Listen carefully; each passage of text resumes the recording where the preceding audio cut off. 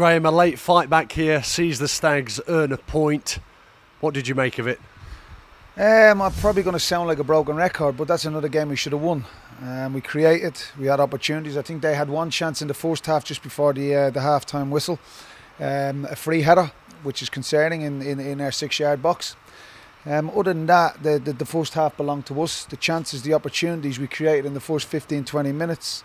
And we're not, we don't look as if we have composure in front of the goal. So that's obviously self-belief and confidence, composure, all of the above. So I was a bit disappointed that we didn't win the game. If I'm being quite honest, I thought we should have won, and that's another game at home that we should have won.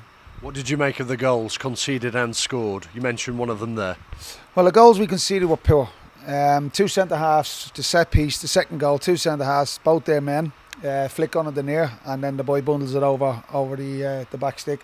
We give a free kick away in a deep area. Ball, the defender or the striker, sorry, is running towards the running out play really, and we foul him, and we allowed him to put a ball in the box. So it's frustrating, it's annoying, but we will get there. We'll get there. We've not had much chance to work hard really. My working hard and the players working hard are two different things. So.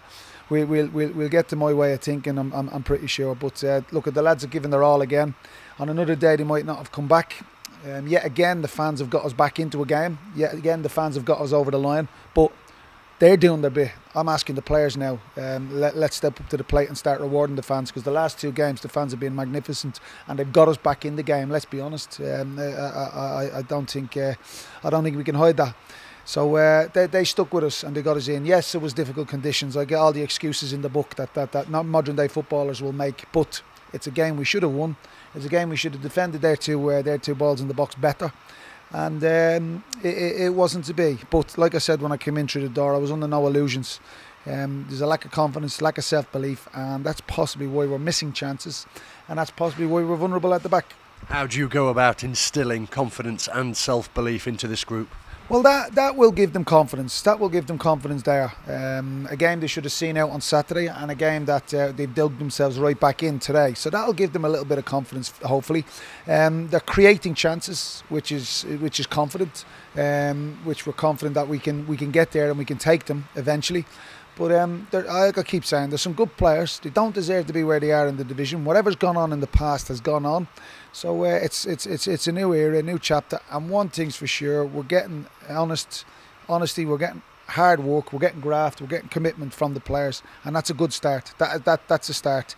Yes, we'd have liking to take more points. Yes, we'd have liking to keep clean sheets, and yes, we would have liking to win 1 of our 2 games. But there's a few little bits and pieces that I'm positive on, and there's a few little bits and pieces that I can see already that I'm pleased with. With what hope did you hold after Vale scored their second goal, Graham? Well, the previous group of boys that I managed, I had every hope and I had every faith in them that they would come back. I love that, the character. I love them rolling their sleeves up. I love them fighting back and getting back into the game. Now they've shown me character. Now they've shown me what they're made of, that they can come back from in the face of adversity. So that's a massive positive. That's a massive plus. But my message to the boys would be, don't be going 2-0 behind too often, because clubs and teams don't let you back in. So tonight is I would guess 2 points. I would say 2 points dropped. Tonight we showed a lot of qualities that I like, and we showed some vulnerabilities that I dislike. But to get back in the game, all credit to the fans. They dragged them over the line again. Now my message to the dressing room will be, you start giving the fans something to cheer about. And the only way you can do that is by winning football matches, because the last 2 games the fans have dug deep for us and they've got us over the line. Yeah, very finally, the games still come thick and fast, don't they? What's the schedule looking like over the next few days? Busy, hectic, chaotic, game after game, training session after training session. So like I said earlier on, it's a case of I can't wait to settle down and go Saturday to Saturday, because we can get some real quality work into the players. We can start getting our ideas and our philosophies across on the training ground, And look, there's far more positives that I've seen over the last 2 games, over the last 5-6 training sessions than I thought when I came in at first. So we'll be okay. We'll be okay. But look, you know me, I want to win football matches. I ain't here to be drawing games. I ain't here to be hanging around 18th in the table. And I'm sure the players will echo that sentiment as well, because they're a good bunch of lads. There's some quality in there, and it's just that confidence and that self-belief that they're lacking. Thanks, Graham. Brilliant. Thank you.